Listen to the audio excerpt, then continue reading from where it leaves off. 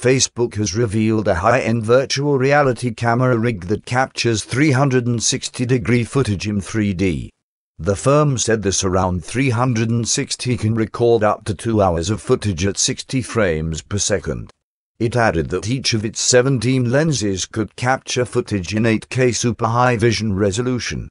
The equipment poses a challenge to Nokia's $60,000 Ozo VR camera and similar professional quality equipment from GoPro, Jaunt and others. However, Facebook said it did not intend to manufacture the Surround 360, but would rather publish its specifications on the GitHub website this summer for others to make use of. Facebook stands to benefit if it spurs on the creation of 360-degree videos that can be viewed on its Oculus VR headsets or via its social network.